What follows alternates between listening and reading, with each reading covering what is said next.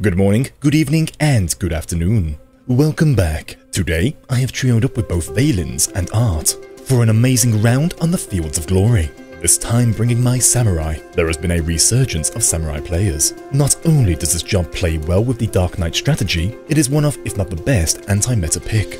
We all know the typical Dark Knight rush with Astrologians, Dragoons, and so on. That very same strategy allows for easy Kazuchi. High risk and high reward, you can prevent the enemy team from gaining mass amounts of battle highs. When playing alongside Dark Knights, you make for amazing backup. They Salted Earth and you open with a mass bind, forcing out both guards and purifies. I will cover my thought process for this match. Thank you all for the continued support.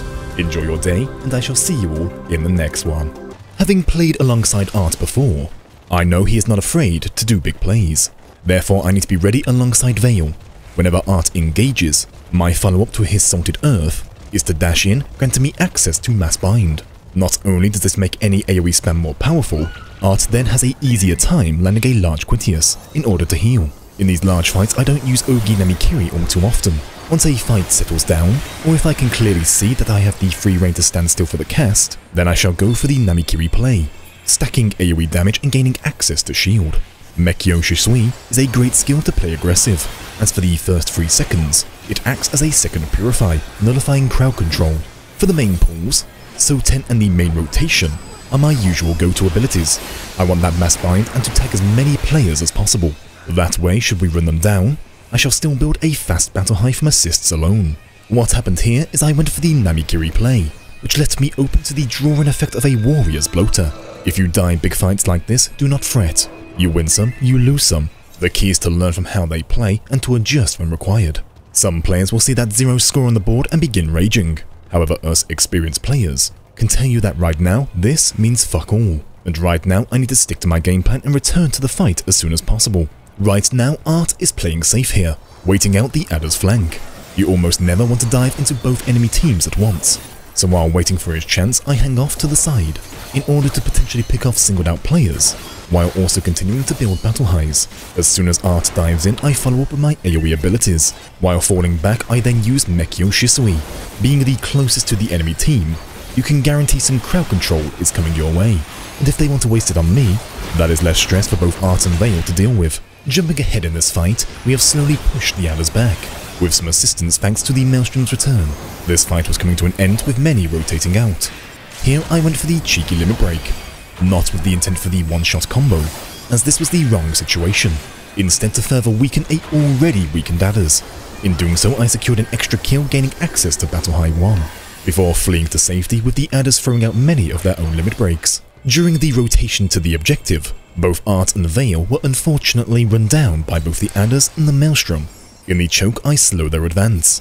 This works because the Samurai can use Chi-Ten as a scare tactic, because so many now understand that Chi-Ten sets up the one-shot ability. Unless they know I do not have limit break at the ready, most players stop attacking, giving me a few extra seconds of free space. With myself in the way and the Maelstrom at their back, I was able to stall the adders from ever reaching the objective. Once my resources run low, I fall back slightly, just in time for Art's return.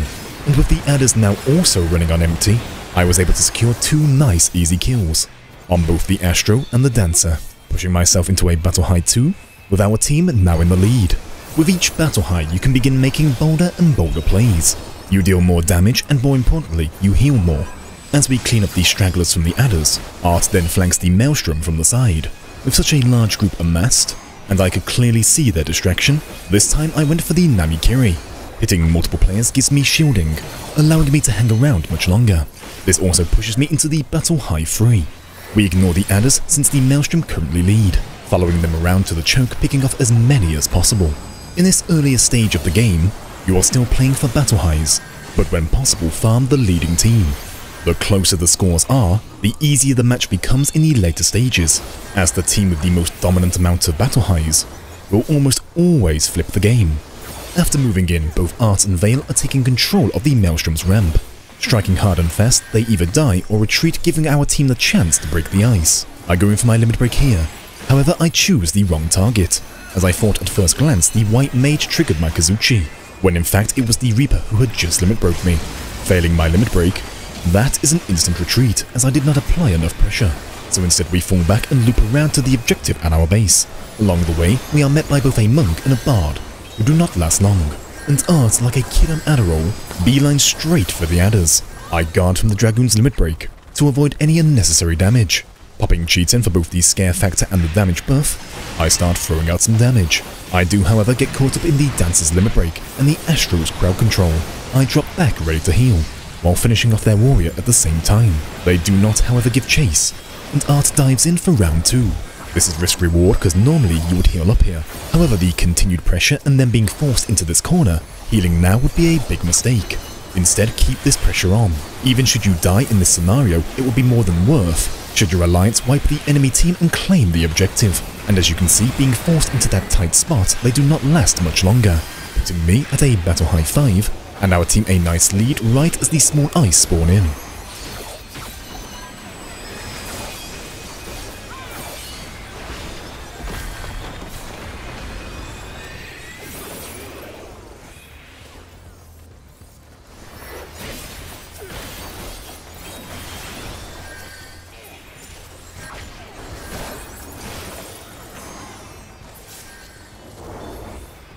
I have jumped ahead until after the small ice, and will end the voiceover here, as we are now past the halfway point. I do not want to spoil the huge team plays coming up, and the strategies are the same here on out. Dive hard and fast, read the situation around before hard committing, and steal all of their lunch money. Any Samurai Pros, feel free to drop tips down below. Enjoy the remainder of this match, and I will see you all in the next one.